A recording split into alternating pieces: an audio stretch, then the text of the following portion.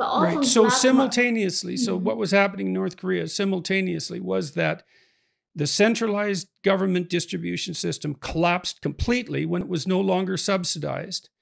And the North Korean government decided that everyone was now on their own, while simultaneously making any ownership and any trade whatsoever illegal and punishable with extreme punishments. So you were on your own, but forbidden to do anything that would get you out of your condition of starvation and privation.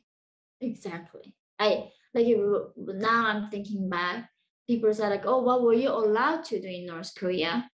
I literally sat down one day, like, what was I allowed to do on my own? Literally just breathing. That is the only thing that I was allowed to do on my own. The regime literally tell you what to read, what to listen to. They even send you prison if you dance in a wrong way. If you wear jeans, they say it's a symbol of capitalism, they send you prison. If women wear like skirt, like pants, sometimes they say, oh, women have to wear a skirt. And if you watch wrong movie, and even the haircut, they tell you what kind of hair. It was a funny joke for the Westerners. I cannot believe in North Korea you have to follow the haircut line, the guidelines.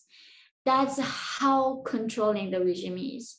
They intervene every aspect of your life, and literally, when there are some times when we have even electricity, they would give us this radio that we cannot turn off. We can lower the volume, but can never turn off at home. So they force us to listen to this propaganda blast. Right, and it's stuck on one channel.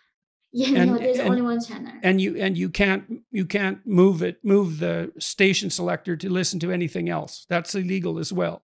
Yes.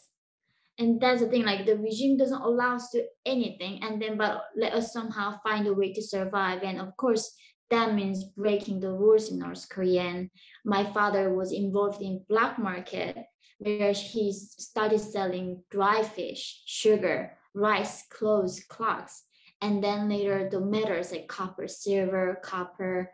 And of course, that was illegal, and that's how it was sent to prison camp.